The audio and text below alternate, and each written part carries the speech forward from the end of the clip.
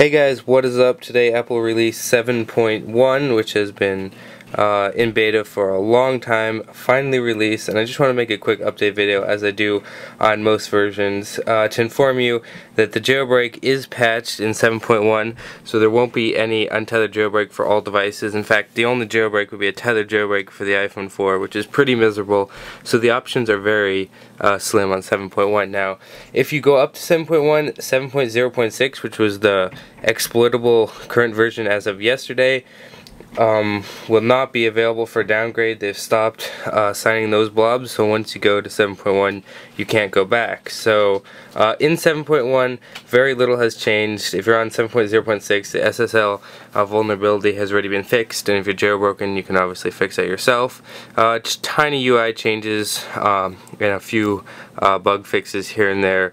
Also everything is a little smoother, especially on the older devices. So you can see here's just a small example of the differences in 7.1. So not really a lot. The jailbreak for this will require a full completely new exploit, and that means it'll easily take months, maybe later this year when iOS 8 comes out, because to be honest, a lot of the people were already pissed.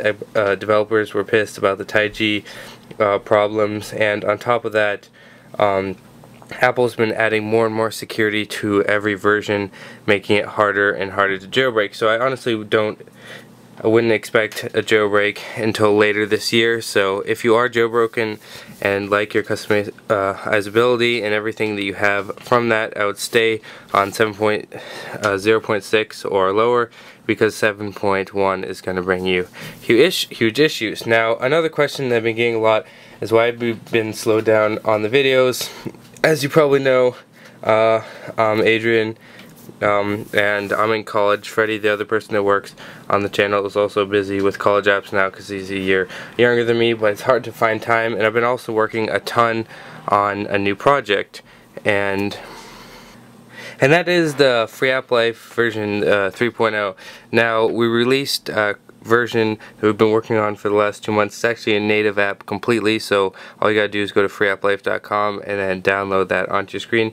Now it's in extreme beta, so I'd only advise people try it out if they're willing to work out the kinks and stuff.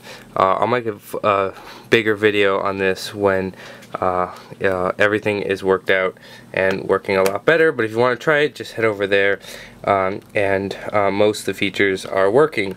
So that's what's up. Make sure to understand that you're losing your jailbreak for a long time if you update to 7.1, and I'll see you guys later.